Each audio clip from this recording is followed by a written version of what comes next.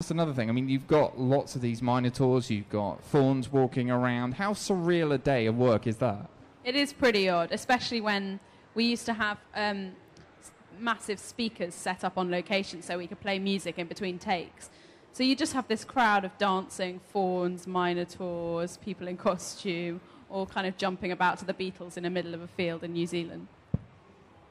It was quite surreal. That's kind of it's a good day of work. Yeah, well, pretty unusual. It's not your usual office job. Yeah, certainly beats working at, say, an Asda or McDonald's, doesn't it? Dancing around in field with fawns and Beatles music. But for you, then, how long was an average filming day? Well, it depends. I mean, the thing is, I always kind of had to do kind of work in the evenings for school. So you might do like a 12-hour day on set and then, 3 hours of work in the evening or something like that. So it could get quite long, but it's always really good fun. But did they give you day off? And what did you tend to do when they gave you days off? We did have days off. When we shot most of the second film in the Czech Republic, and we spent quite a lot of time in Prague. So we used to go to the cinema and kind of just have meals and chill out together. When we were in New Zealand, the boys did some bungee jumping, which I didn't quite feel I could muster the strength for. So we won't be seeing you doing any high wire work then in the future? I don't think so. You've obviously read the books and things like that. If there was another book that you've read that you could make into a film now, what would it be and why? Any book. Any book.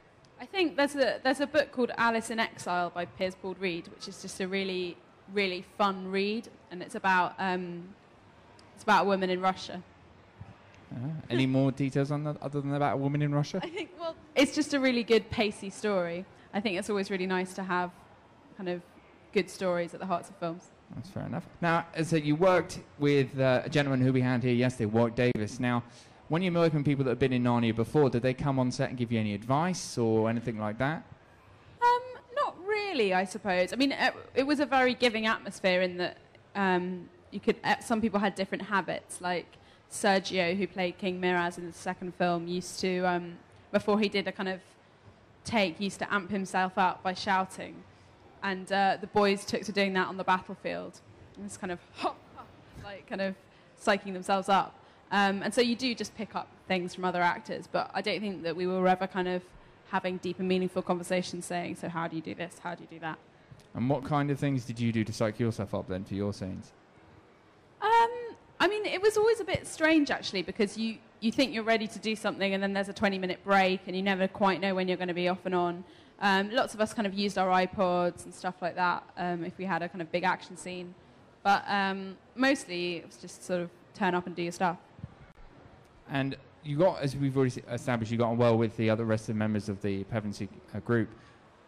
What was it like, though, for you when you realised, okay, this is it, we're not doing, we're not doing any more Narnia films? Do you still think back and think, right, if I could rewrite the books, then I'd go back, or...?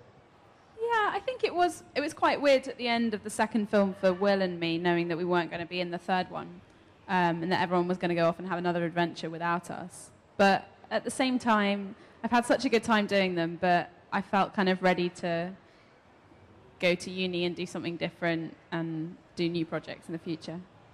Well, that brings us to the end of our talk then. So I'd like to thank and give a massive round of applause, ladies and gentlemen, to Anna Popplewell.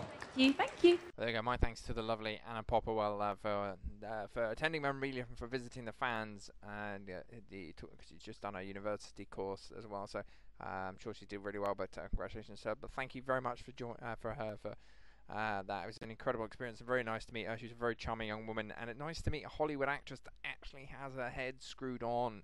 So yes, and so thank you very much to her. We'll be back next week if you're good, people. If you're good, we've got some other cracking interviews coming your way. So you'll be really some really good ones from. I want to tell.